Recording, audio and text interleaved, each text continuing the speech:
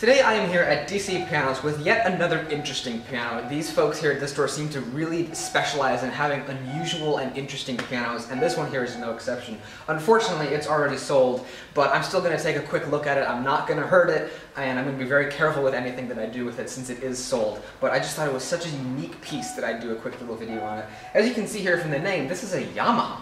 But it looks nothing at all like any Yamaha that I've ever seen, and probably that you've ever seen. When you think of Yamaha, at least when I think of it, I think of, a gloss black concert grand. Of course, there is the red one that I believe it was Elton John has, and maybe this is supposed to be like the baby version to that or something.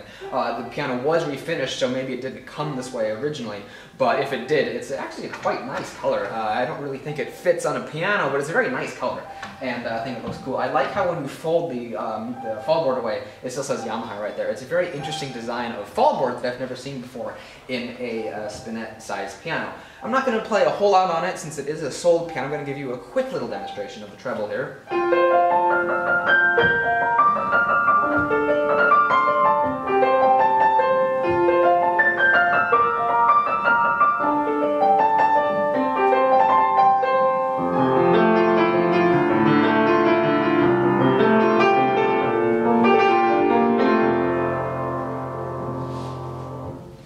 As is common with Yamaha pianos, it has a very bright but also a very clean sound, and it actually sounds pretty good for such a small piano. I really like the sound of it. And it has a very interesting design down here with the legs that I've never seen on a piano like this. They start up here and then they curve around down here and then meet back into the body of the piano. There's a small little wheel down there for helping move it around, and it's kind of odd. I've never seen that before. It also only has two pedals. I believe that this piano was made, according to the tag here, it was made in 1959, and so that would help explain why there's only two pedals here rather than the standard three that comes on many modern pianos. I also thought that I would open up this lid here to show you what the drop action of a piano looks like, so let's check that out.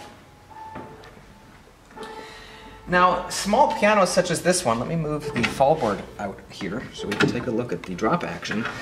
Drop actions are used in smaller pianos such as spinets and sometimes even slightly taller pianos. This one was about 36 inches, sometimes they're used in 40 or so inch tall pianos. And basically the way it works is rather than the action, the back of the key lifting up action components, what happens is the back of the key, when I press a key, it lifts up this long rod here that then goes down inside of the action and then pulls up on the piano's action.